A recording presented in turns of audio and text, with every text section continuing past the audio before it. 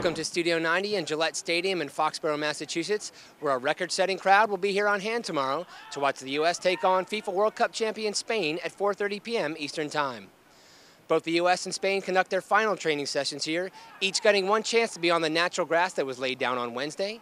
And the U.S. team knows that facing the #1 team in the world, the World Cup champion and defending European champion, is a huge challenge for the United States. Plain and simple, it's great for fans in the United States because not only has, I said it earlier, has Spain been successful world champions, but their style, their way of playing, the talented individuals.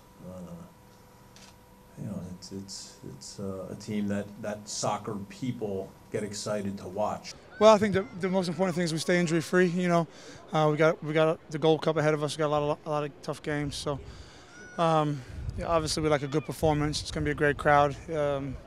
It's in a great venue. We like to play here. So, we've played some of the top teams in the world. We've played Spain before. So, we know it'll be a tough game. But again, put in a good performance, stay injury-free, see what happens. I think it's going to be a good game. Obviously, we're playing at home, so it's the first time for our home fans to see us play against Spain since that Confederations Cup that was so memorable. So I think we're just trying to get a good tune-up ready for Gold Cup. Obviously, we know the game isn't important in terms of a win or a loss, something like that, but I think to play well, to show the fans a little something, and to show a little something for ourselves as we get ready for the tournament.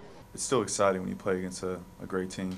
When a team has some of the best players in the world on it, you still look forward to that. In the sense of the importance of the game, I think the more experience you get, you start to realize that, the main challenge for us is the Gold Cup and how we do it, and that's where our mind has consistently been. We want to work on things and make sure that we can take positives from the Spain game, but like it's titled, it is just a friendly, but you still get excited about these type of games. Again, I think good performances start to pay off, and the more good performances you can put together, the more 90 minutes you can string together where you feel really good in a positive way, then that leads to good results, and ultimately in a tournament setting you need good results. I'm excited because I took part in one of the pre-World Cup games last year, the one against the Czech Republic, and it seemed like there was a lot of American support to show the team, as like a send-off. So I think tomorrow against Spain will be like that, whereas they'll be showing a lot of support and giving us a lot of support as we go off on our Gold Cup voyage. So it's pretty exciting. I think they'll be excited. I think they'll see a great game. They'll be on their feet. There'll be some really good passing.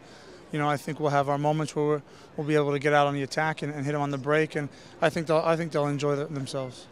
The U.S. will once again be wearing the red jerseys with the word indivisible sewn on the sleeve, the team motto selected by the fans.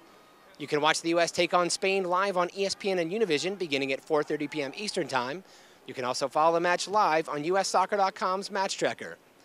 For the latest updates from Foxborough, follow the U.S. on Facebook, Twitter at US Soccer, and the MNT blog at USsoccer.com.